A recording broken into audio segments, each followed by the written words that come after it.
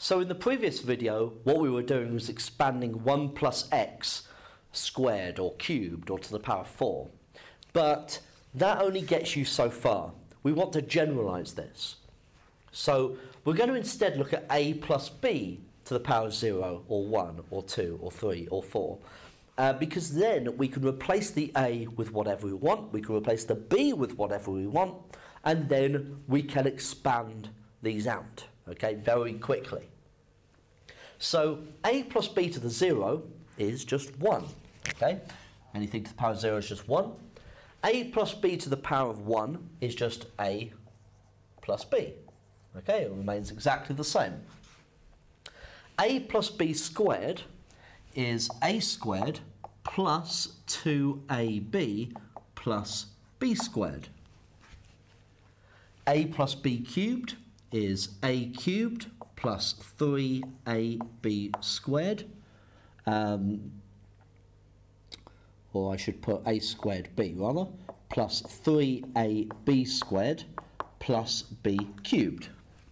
So here we now want to identify how this is relating to Pascal's triangle, because we have 1, then we have 1a plus 1b, so 1, 1, then 1, 2, 1, then 1, 3, 3, 1, okay? So it's directly relating itself to those first 4 rows, okay? Now, you also need to spot the other patterns that are going on here. Here we have a reducing in power as we go along, and the b's increasing in power, okay? So the a's are decreasing, the b's are increasing. And on top of that, the powers of each of the elements, so 3, 2 and 1, 1 and 2 and 3, each time adds up to 3, okay? This number here, that is also very important. So in writing out a plus b to the power 4, this would be 1 lot of a to the 4 plus 4. A reduces in power, b increases in power. Then 6, a reduces in power, b increases in power. Then 4, a reduces in power, b increases in power. And then finally, b to the power of 4.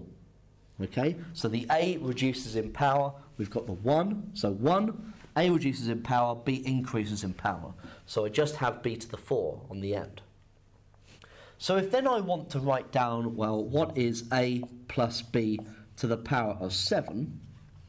Well, that would be a to the 7 plus 7. A reduces in power, b increases in power, plus 21. A reduces in power, b increases in power. Notice how we've got 6 and 1 is 7, 5 and 2 is 7.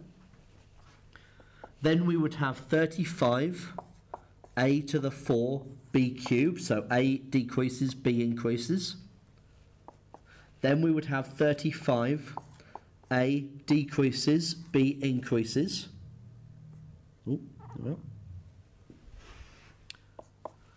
Then we've got 21, a decreases, b increases. Then 7, a decreases, b increases. And then finally, 1 lot of a to the 0, b to the 7, so just b to the 7. Okay? And this allows me to now expand things very, very quickly. And we're going to see an example of how we can then use these expansions in the next video.